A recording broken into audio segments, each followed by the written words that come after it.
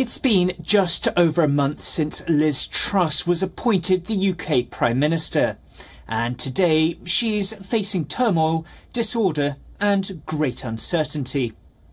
Within 6 weeks of being appointed, UK Chancellor Kwasi Kwarteng has been sacked. This comes after a controversial mini-budget, a bailout of pension funds and rising mortgage rates. Kwarteng was flown back from the United States. He's arrived at Downing Street to meet the Prime Minister, who's scheduled to hold a press conference shortly. Truss's cabinet is facing its biggest rumble. Somewhere that isn't feeling the benefits of growth. I saw what that meant, and I'm not prepared to accept that for our country. I want a country where people can get good jobs, new businesses can set up, and families can afford an even better life. That's why, from day one, I've been ambitious for growth. Since the 2008 financial crisis, the potential of this great country has been held back by persistently weak growth. I want to deliver a low-tax, high-wage, high-growth economy. It's what I was elected by my party to do. That mission remains. People across this country rightly want stability. That's why we acted to support businesses and households with their energy costs this winter. It's also the case that global economic conditions are worsening due to the continuation of Putin's appalling war in Ukraine. And on top of this, debt was amassed helping people through the COVID pandemic. But it is clear that parts of our mini-budget went further and faster than markets were expecting. So the way we are delivering our mission right now has to change. We need to act now to reassure the markets of our fiscal discipline. I have therefore decided to keep the increase in corporation tax that was planned by the previous government.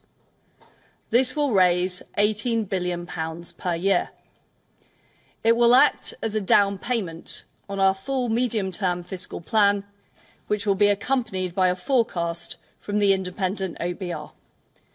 We will do whatever is necessary to ensure debt is falling as a share of the economy in the medium term. We will control the size of the state to ensure that taxpayers' money is always well spent. Our public sector will become more efficient to deliver world-class services for the British people. And spending will grow less rapidly than previously planned. I met the former Chancellor earlier today. I was incredibly sorry to lose him. He is a great friend, and he shares my vision to set this country on the path to growth. Today, I have asked Jeremy Hunt to become the new Chancellor. He's one of the most experienced and widely respected government ministers and parliamentarians, and he shares my convictions and ambitions for our country. He will deliver the medium-term fiscal plan at the end of this month. He will see through the support we are providing to help families and businesses, including our energy price guarantee that's protecting people from higher energy bills this winter. And he will drive our mission to go for growth, including taking forward the supply-side reforms that our country needs. We owe it to the next generation to improve our economic performance, to deliver higher wages, new jobs and better public services, and to ease the burden of debt. I have acted decisively today because my priority is ensuring our country's economic stability. As Prime Minister, I will always act in the national interest. This is always my first consideration. I want to be honest, this is difficult, but we will get through this storm, and we will deliver the strong and sustained growth that can transform the prosperity of our country for generations to come. I'll now take questions. Can I start with Ben Riley-Smith, Telegraph? Thank you, Prime Minister. Clearly a difficult day. Can you explain to the public why you think you should remain as Prime Minister, given you junked a key tax cut that led you to be elected and got rid of your Chancellor? I'm absolutely determined to see through what I have promised, to deliver a higher growth, more prosperous United Kingdom, to see us through the storm we face. We've already delivered the energy price guarantee, making sure people aren't facing huge bills this winter. But it was right, in the face of the issues that we had, that I acted decisively to ensure that we have economic stability, because that is vitally important to people and businesses right across our country.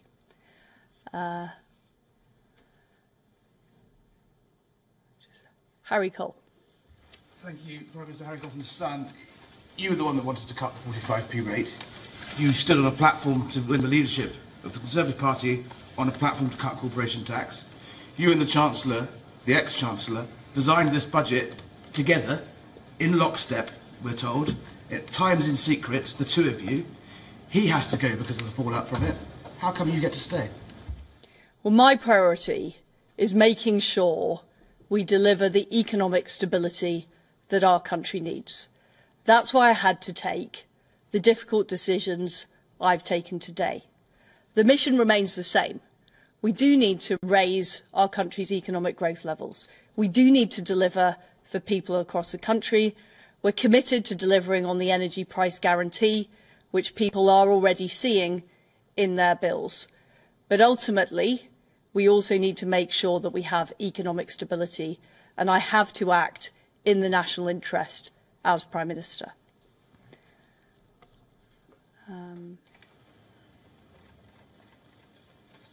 Chris Mason, BBC.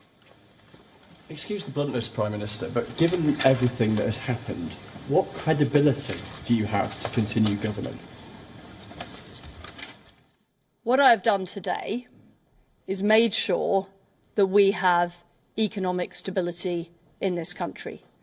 Jeremy Hunt, as Chancellor, is somebody who shares my desire for a high-growth, low-tax economy. But we recognise, because of current market issues, we have to deliver the mission in a different way.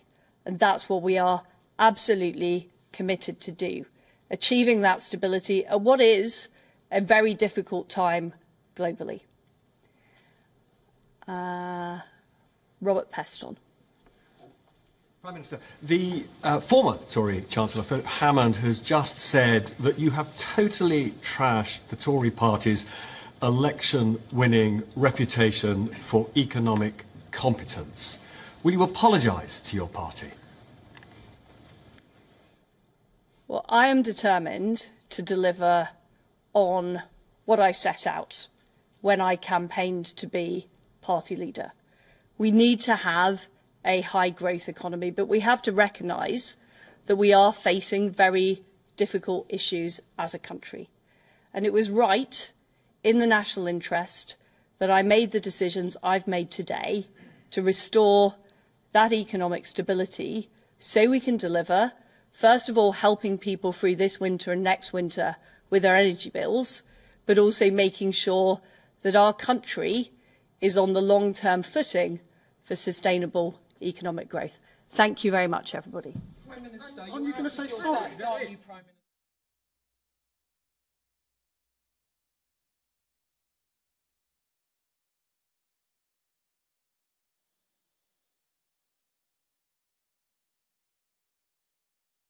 We just heard from the UK Prime Minister Liz Truss responding to her decision to part ways with her former Chancellor of the Exchequer, Kwasi Kwarteng, and the appointment of Jeremy Hunt to be his successor.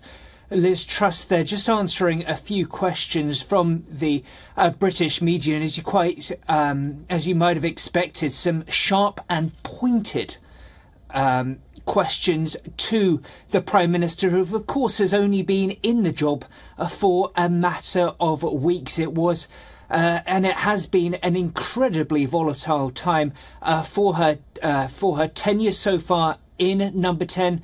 Also an incredibly tumultuous time for the British economy as well, of course, culminating in this decision to part ways with her chancellor just a few weeks into the role. And of course, a return, as we just heard from that press conference, to some policies laid out by the person that she succeeded, Boris Johnson, who was, of course, ousted as UK Prime Minister. So, of course, what we saw with Liz Truss's initial and her government's initial plans when it came to corporate tax rates, we saw incredible volatility for the British currency, especially.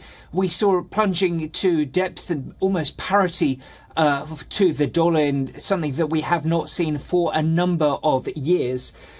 So this is really seen now as an opportunity to revert and try and provide some stability. And that is essentially what the hope will be for 10 Downing Street going forward. Of course, Jeremy Hunt is very much a known figure in British politics, having formerly served as Health Secretary in the past. So that'll certainly be the hope. But of course, all eyes will be on how the currency and how the market stabilise. And I think for more, we're able to be joined by Jonathan Liss, who's the Deputy Director of the think tank British Influence, and a senior journalist who I believe joins. My first question would be,